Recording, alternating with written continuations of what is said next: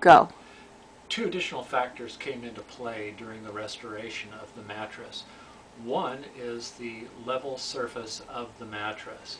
As you can see, we achieved a level running from the foot through the lumbar and dorsal to the hinge point on the neck.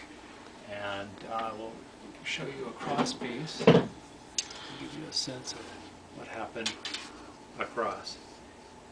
It says just proud of the frame. And once the stuffing, the additional stuffing is placed in and the ticking is pulled down, it should come fairly close to the surface without a great deal of crown.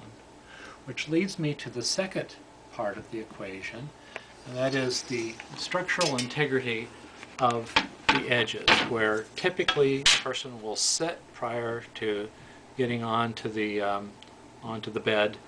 And this was something that was not factored in during the original design.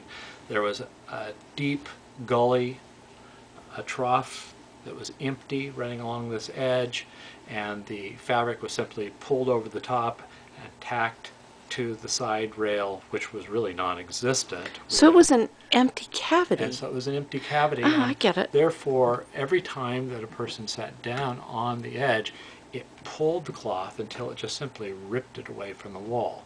Now, setting in the additional tacking strips will help, because the ticking and the show cover will pull over the top and tack to the upper surface.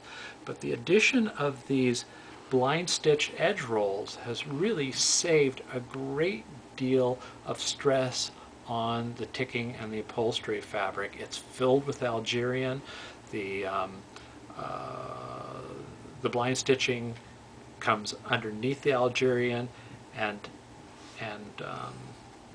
locks off along the edge of the trough. So we end up with a very sturdy, supportive area where there are no springs. The springs begin back here. So it allows for springiness for the hips, but a nice firm edge that a person can sit on without the worry of the piece just imploding or falling in.